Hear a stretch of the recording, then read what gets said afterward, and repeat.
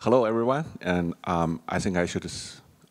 I do speak Chinese, by the way, but I use English for this talk, and because I see people who probably can't speak Chinese here. So, but if you want to come back and ask me questions, feel free to use Mandarin. My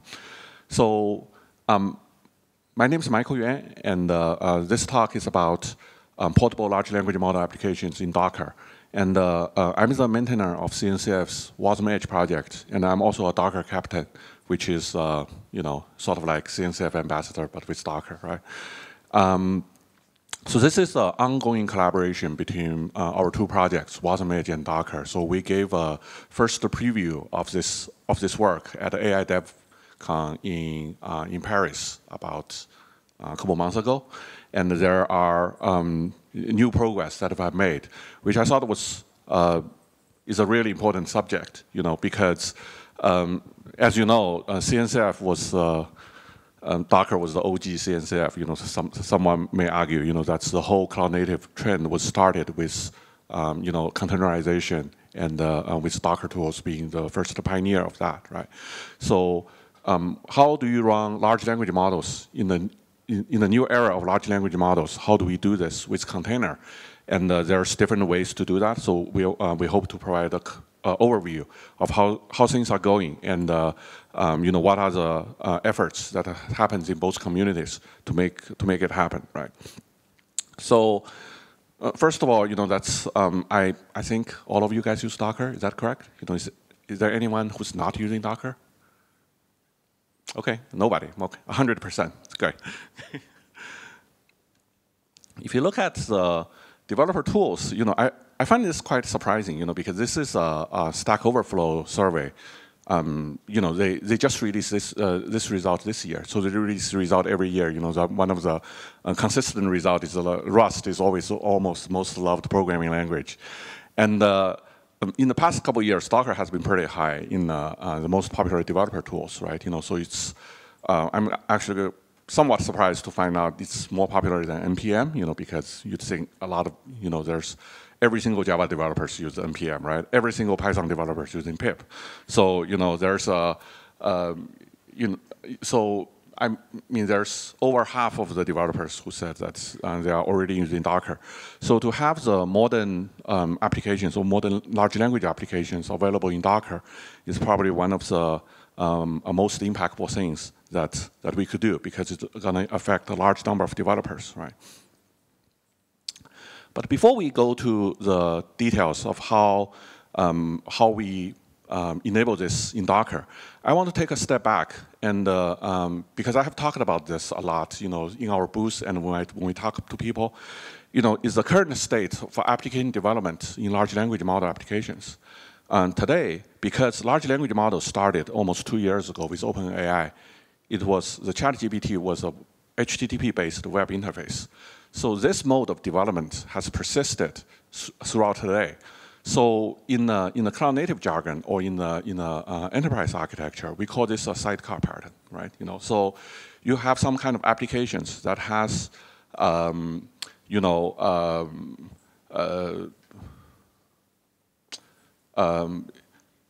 you have an API server that is running the large language model. So it used to be just OpenAI or ChatGPT, and now there's other cloud providers or centralized providers. And as open source models come along, you have projects like Ollama, and then even on WasmEdge we have a project called LlamaEdge, and even Llama.cpp. All those open source projects, all those SaaS providers, all those chatbot providers, they all have some kind of HTTP API that allow you to call into the large language model. And this piece of software typically runs on GPU and NPU and TPU architecture, right? So it is a separate part that's segmented from the rest of the cloud. And then in the cloud, you have the real application that interact with the large language model. So as time goes on, I think in the past 2 years, there has been tremendous amount of development around those applications. So those applications, the representative framework of those applications, you have LangChain, you have Llama Index, you have those, there are lots of frameworks out there. You have DeFi, which is really popular in China, and you have, so those applications help you manage the prompts, the system prompt, how do you instruct the model to do things, the workflows, when the model returns some things, how do you handle it, the function calls, sometimes you don't want the model to respond in natural language, but you'd rather the model to respond in code. If I want to do something, just to send me say, if I tell the model I want to fly this drone, the model should return a function call, a piece of Python code that can be directly uploaded to the drone and perform the function that I just described, right? Sometimes you want the model to output valid JSON format in a certain format, or something that has a grammar component to it. There's, say, if you have a large knowledge base, you want to, build a vector database around it, and you want to chunk the text or the knowledge into small pieces so that it can be retrieved later. And once it's retrieved, you can put that into prompt so that to reduce the hallucination of the model and to make the model better, right? So there's a I wouldn't go into detail because that's entirely out of the scope of this talk, but there's a huge amount of work that has been done in all programming languages, including Python, JavaScript, Rust, and all that, that's designed to build middleware components that interact with the large language model, right? So those things are typically put in Docker containers, and those things are typically managed by Kubernetes in a CPU-based cluster, okay? So you have this two separate components that made up the entire application. So here is the business logic or the application logic, and there is the large language model. And like I said, in Kubernetes, we call this a sidecar pattern, that you have application and something else that provides service to, like the database, things like that, that provide service to the large language, to the application, right? However, this model has come under tremendous amount of challenge recently. Those tweets about, I think, 2 years ago, right? That's when Elon Musk took over Twitter. He was very against the whole notion of RP services, microservices, and all that stuff, right? So he's at the time, I think a lot of people predicted that Twitter would cease to exist. The technology infrastructure would be completely gone. But 2 years later, the company has laid off 80% of their employees and reduced most of the services, did what he said, and the service still exists, right? So that gets a lot of people thinking, is a notion that we need a lot of containers, a lot of services, a lot of sidecars, all connected through HTTP or RPC connections. Is that the right architecture, right? So let's set aside, because I think that's very controversial. So we set aside this argument, so maybe in the traditional application, we still need a lot of microservices. But the argument I want to make is that in the large language model applications, this sidecar RPC pattern is definitely wrong. Why? Because that promotes an idea that was raised from the architecture pattern of loosely coupled components. Loosely coupled components is great if all your components are fairly mature. So you have a database that speaks SQL, and you have, that's the application has a SQL driver, JDBC, ODBC, right? And so you can upgrade them independently. You can upgrade the application without much consideration of what happened on the database. That's the definition of loose coupling, right? They are not coupled, so they can each be managed and scaled and upgraded separately. However, in the large language model, this is the opposite of the truth. So because the large language model has so many particulars, the application has to be built around it. The application cannot be built by the side of it. So I listed some, important points that, as an application developer for large language models, that we have seen in our community that people have to do. So, for instance, the version of the model must be tightly matched to the runtime versions. Let's give you an example. So, when Microsoft released their new open source model called 5.3, there's all the previous version of the, say, llama.cpp, which is a very popular runtime, would cease to work on that particular model because it used a slightly different encoder. So you will need a very specific version of llama.cpp and going onward in order to use that model. However, from that point on, there was a bug that was introduced that would break the Google's Gamma model, okay? So there's no single runtime that can run both models anymore. So just imagine if you have a RPC service that runs by Olama, say, you upgrade the runtime, and suddenly there's at least one of those popular models that you can't run anymore. So the model has to be, the version of the model and the quantization level of the model must be exactly matched to the runtime versions. The problem is so severe that project llama.cpp have multiple releases per day. We're not talking about multiple release. We talk about Linux release. Linus go on stage and said, 6 weeks per release. That was a huge achievement. If you go to llama.cpp GitHub repository, they have at least 6 releases per day. Each fix a different bug and break something else. Okay, so it's a very fast evolving field. So so the model version and runtime version is a huge issue. They have to be perfectly matched. You can't say the runtime is loosely coupled with the model. There's no such thing. They are very tightly coupled, and different models require very different prompts. So, that's people have discovered the hard way. When OpenAI upgraded from the GPT 3.5 to GPT 4, right? That's the old prompt doesn't work anymore because the new model has a new capability to understand new things. So you can do more things, but some of those things it no longer does. So so each model has its unique prompt templates. How you construct the conversation history. Is it in JSON or is it in some kind of XML format? Each model, when it's trained, has its own specific format. And some models can follow instructions in system prompt better. Some models, you can put a lot of instructions in the system prompt. So for instance, you can tell you are a Rust programmer. So now I'm going to ask you to review Rust code. Some model can follow this instruction. Some model can't follow this type of instruction at all, right? So the prompt have to be tailored to the model. And some models can follow complex instructions and the chain of thought, chain of reason. Some model cannot, right? So the prompt that you feed into the model going to be very different, going to differ on the model by model basis. Different models also require different preparations of the knowledge base. To use the rack technique is one of the things that's, I think, the most significant innovation advances in large language model applications in the recent years. So basically, in order to reduce the hallucination of the model, you do not rely on the model to recall external knowledge, but you supplement it with external knowledge. The external knowledge, I'll give an example very quickly. So the external knowledge is stored in a vector database. And that vector, how do you prepare that vector database is highly dependent on the model because what is the text size that you can, each chunk of knowledge going to be? Is that 100 words, 200 words, 1,000 words? Can you put in a whole chapter of books into the knowledge base so that it can be recalled later? So different models going to have very different characteristics when you prepare this knowledge base. So this knowledge base is also tightly coupled with the model. If you say, I want a model A, you need the knowledge base to be prepared in a way that the model A would accept, right? So different models also have very different post-processing responses.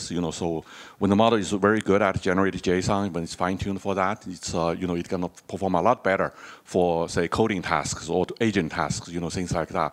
So when I say all this is that the point I'm trying to make is really the development model that I showed you in the previous slide is I think it's good for experimentation. When you have a lot of large language models that you want to experiment, that you want to try different workflows and things like that. But it's definitely wrong for production system because production system you do not build those two side by side. You build this stuff around this stuff. It means you have to pull this in here to have the entire application, that's with the large language model embedded in it. Okay, so that when you upgrade the whole thing. There's no such thing as you can upgrade the model without upgrading the framework and the workflow, right? So that gives a strong reason to use tools like Docker, right? So large language models are fundamentally tightly coupled. We need to embed the large language model into the application, not put it on the side of it. Okay, so that's, if there's one takeaway points from this talk, I want you to remember this, okay? And that's really is the original idea of Docker, right? Because it's the developer needs to build something, and when you ship it, you would know the customer can use it, can run it. You can't build an application using LangChain and the Llama index, and then have complex instructions to the customer to say that you have to set up your vector database this way. You have to have the runtime that B1724, that exact runtime that released on August 16th in the afternoon on the GitHub repository of llama.cpp. You have to download that exact runtime, and you have to download that exact model that works with that runtime, right? So all those things were developers have to solve pre-Docker, right? With a container, the container is designed to solve that. So I think, to have a new way of containerization around large language model, to have large language model embedded in the container is one of the, I think is one of the most important things that we can do to make those applications truly cloud native. Yeah. So now I want to show you a demo because I think there's enough talking. Does it work? So you talked about using Docker to package and deliver a complete large language model application. So let me show you. And okay. So the demo is really easy. It's just the two commands. The first is the Docker run command, because I already pulled the Docker image. So I'll explain it a little when it starts up. So I just run this. This is on my Mac. Okay. So Docker on the Mac, as you know, it's a virtualized environment. Okay, let me, really? Did I forgot to?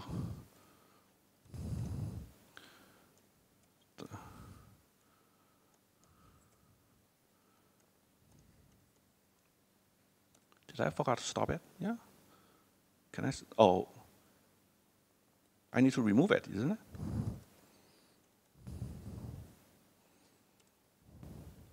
Okay. I think I should. Okay, so this Docker image contains a large language model from Alibaba called Yuan, right? It's the smallest version of Yuan. It's so if you think about Llama 3, the smallest version is 7 billion parameters. This Yuan model only have 500 million parameter. Okay, and it comes with a knowledge base. What is knowledge base? The knowledge base is from the official documentation of the Rust programming language. Okay, so the goal that I want to do is that I want to build a large language model that with understanding of Rust, because it has the external knowledge base of that, and it would be able to answer questions about Rust. So, and we also have, we can build an entire application to help it review Rust code. Actually, we are using setup like this in our own GitHub repository. If you send a pull request into our own GitHub repository, a bot would just review your code and tell you, how it thinks things are right or wrong, right? So there's in this Docker image, you have the whole thing about the vector database, the knowledge base about about knowledge about the Rust programming language, and a very small large language model.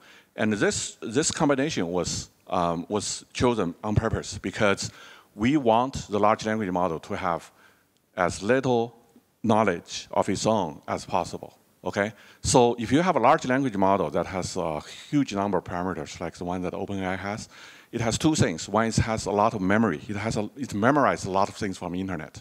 The second is that it has strong reasoning capabilities because it just have more neural connections. So I think over years people have discovered. When I say over years, it's only just 18 months, something like that. Over the months, past months, people have discovered you can distill the large language model, a large model into a smaller model, while preserving the reasoning capabilities. So the reasoning capabilities does not degrade much, but the actual knowledge in the model becomes much less. And that is a good thing, because if I ask the model about something about obscure topic like a Rust programming language, in all likelihood, if you ask OpenAI this, it's going to answer using Python syntax, because it has so much knowledge about Python and how to solve this particular problem in Python. It's going to give you highly hallucinated or contaminated results, right? So by using a very small language model that by itself, it probably doesn't have much knowledge about either Python or Rust, but I supplemented it with a Rust knowledge base to build an entire application around it. So if my description shows that I chose a model, and then I build the entire application around the model. The application was built for the purpose of this model, right? It's not, I can't just switch the model to something else. It probably wouldn't work because the whole application was built on the thesis that I'm gonna have the supplemented Python knowledge that fit into the context window of this particular model, and then have this model answer Rust-related questions. So now the container, as we speak, as the container has started a long time ago. So now, because the container starts a server and mapped to the localhost 8080. So what I'm gonna do is I'm gonna do localhost 8080 to load it, and then I go to the chatbot interface. The chatbot interface is just for the convenience. That's people. So what I'm gonna do is that I'm gonna ask a question: how do I convert a string to an integer number? Okay, so it goes to the Docker application has its own web server and URL and the HTML pages that's associated with it. So it runs locally. And when I ask this question on my own web page, what it's gonna do is that it's gonna go to the it's gonna go to the Docker application with a large language model and knowledge base embedded in it, and ask to answer this question, right? So it happens completely locally and happens with tailor-made for this model. And you can see, if you ask ChatGPT this question, what it's going to tell you, it may give you the right answer, but it definitely is going to give you the answer in Python. It's not going to give you the answer in Rust. But because this model does not have knowledge about, or does not have much knowledge about the rest of the world, all its knowledge comes from the Rust documentation that I built into the knowledge base that feed into it, right? So it automatically knows that, how do I convert a string to an integer number? I'm asking it to generate code in Rust. So it generates well-formatted and pretty okay Rust code, right? So it's, so you may wonder, that's the TurboPass and where did it get its information? Okay, so here it gets the information. It uses the number 5. The number 10, right? That's the Rust documentation that's for public available on Rust Foundation's website. So it takes this piece of knowledge. When I ask this question about how to convert a string into integer, it does a semantic search in the knowledge base and finds this text. And then it rephrases using its language capabilities and rephrases this text and breaks that into two parts of the answers, right? So this is, so by this example, I was hoping to demonstrate at least 2 things, right? The first thing really is that you can use a very small model and have it answer something that is answer a topic that is actually quite complex. So let me see if I can give me an example of passing JSON into a struct, right? So it takes some time to start because the model needs to be loaded into the memory. But once it goes into the memory, remember it's running on my laptop without external power. So the CPU is running at a lower speed, and they're running inside the Docker container inside of the Mac. And because Docker container is not native to the Mac, so it has the ARM CPU pass through or the emulation that is not using the GPU at all. And by choosing a very small model, I can see that the speed that is generated text and generated code is actually, I think, more than reasonable. It's much faster than I can talk, right? So so by having a very small model running locally, that I can have privacy, that I can have speed, I can have all those nice things. And by supplementing it with the knowledge base that is tailor-made for this particular model, that I can have it answer fairly complex questions instead of just hallucinate some Python answers to me, right? So if I don't have that knowledge base, then that's it won't. Let me tell you, it wouldn't be able to answer those questions. Certainly not in Rust, So that's one. That's one of the demos I want to show, and this whole project is done by a Linux Foundation intern. He's last year's college student in India, and so we have a. So he's working on the WasmEdge project, and the Linux Foundation pays him for the internship. So we tried many different things. If you are interested, you can go to this GitHub issue. So this particular issue is just to say, how do I make large language models more knowledgeable about Rust, right? That's so do I fine tune it? Do I supplement it with external knowledge? Where do I get those external knowledge? How do I construct the knowledge base that are particular to the model, right? If I have a fine-tuned model, I may have a different knowledge base, different way of constructing the knowledge base. If I have like the Qianwen 0.5b model, I would have another way to give it as much knowledge context as possible, right? So if you are interested, you can go to our GitHub and follow this issue. There are lots of discussions in terms of what he tried and what's working, what's not working. So it's definitely a good learning opportunity for him, but it's also a really good learning opportunity for me as well.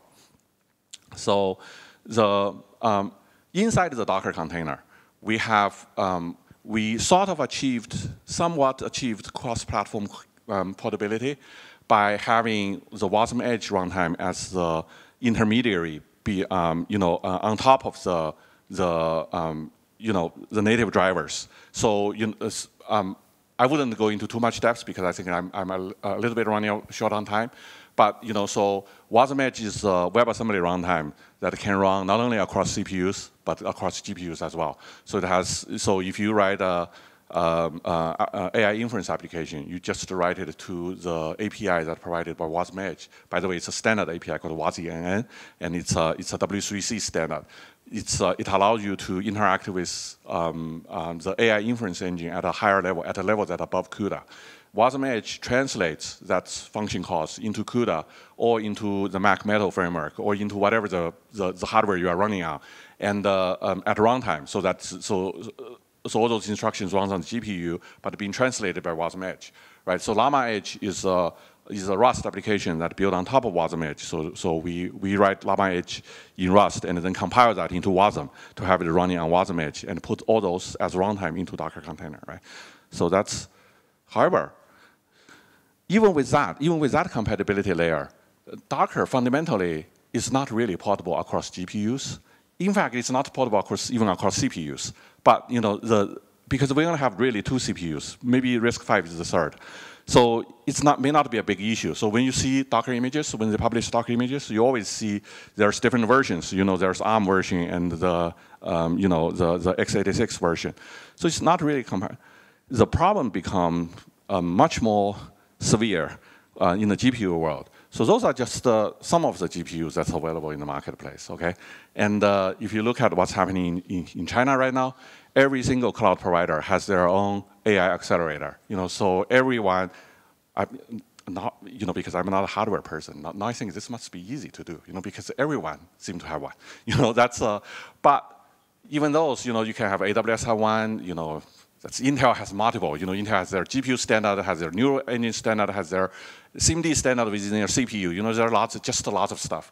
So all those things, if the traditional Docker infrastructure, because it runs native code, so it would be a nightmare to have different versions of image for each and different drivers for each of those targets on GPU platforms, right?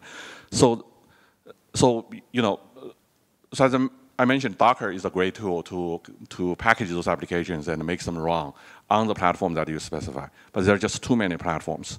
So one of the collaborations that we had with Docker is to do Docker plus Wasm, meaning that we get rid of the Linux container altogether. We use the Wasm container, meaning that's Docker acting as the orchestration or the management tool. So when it sees a Wasm application, it just use the Wasm runtime to run it instead of using the starting a Linux container to run it. That completely bypasses the native layer. But, so that indeed, with that approach, you can have cross GPU applications because Wasm is cross GPU.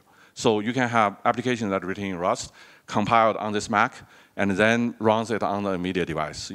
I think we see that demo in the keynote today with Quasar, right? That's so you develop on the Mac and then upload to Quasar and it's orchestrated and provisioned to a NVIDIA machine and runs there, right? Because the Wasm provide higher level abstractions than CUDA and Metal. That's so that's one way to do it, but it also has some disadvantages because Wasm is it's not a operating system container. So say if you want to run a database in the Wasm world, you have to have a database that can compile to Wasm. So that means SQLite, things like that. If you want MySQL, MongoDB, and things like that, those databases don't compile to Wasm, always take a major effort to compile them to Wasm. So you would not be able to put them into the same container. So we have to go back to square one. It's that we have things that are running on the side as a sidecar application that are outside of the container, which is something that we don't want, right? We build around the large language model application that has everything packaged together in a container. So we have to look for a new way, So the container got us solve some problems. The Docker plus Wasm solves some other problems, and so they both get us halfway there. And so then what is in the Docker community, what are people thinking about how to solve this problem? And one of the angles to solve this problem, I think this is still early in the experimentation phase. This is a presentation we did at AI Dev in Paris, right? Is to have a new layer of abstraction in Docker. It's called WebGPU. So you may have heard of WebGPU. The first time I heard about it, it's also very surprising. It's the same thing. When people tell me Wasm can run on the server, I said, what? Isn't that running in the browser? It's also the same thing 20 years ago when people told me Java can run on the server. It's the same reaction, Isn't that the applet language, right? So WebGPU is designed to run GPU applications in the browser. So it has a lot of interface with the JavaScript. So you can call GPU functions from the JavaScript, right? But it's not just for the browser because someone provided a standard C definitions for the API, so which would allow it to run outside of the browser because now you have not only the JavaScript binding, you have the C binding. And in fact, it's also common to compile C-based WebGPU application in Wasm, so those two worlds start to mesh together, right? So on the server or on the PC outside of the browser, you can still use WebGPU using their C library. And one of the angles that Docker wants to do is to provide in a GPU machine instead of having the NVIDIA container toolkit, whatever, there are those elaborate tools. Can't we just build this as a standard feature in Docker? The same way it's going to expose the CPU. It's going to expose the GPU through a WebGPU C header inside Docker. So every Docker application would be able to access the GPU through a standard way, right? So that's the new abstraction. And so Docker now have I think a couple of employees that we engaged with and also some community members. I think they are really looking for people to contribute to this as well, to make the WebGPU API available from inside the containers without extra tooling, right? So if you deploy a Docker container, if it's running on the Mac, it would have the WebGPU interface to the Mac, the Apple Silicon GPU. If it's running on Intel, it's going to have the access to the Gaudi or the Intel CMD in the CPU. So one of the demos that we gave is running on WasmEdge. It's a Whisper demo. So it's a voice recognition model. So basically, it's a very simple Docker file because this is Docker plus Wasm, right? So there's no operating system. You don't specify operating system. By the way, I'm talking about things at the top left.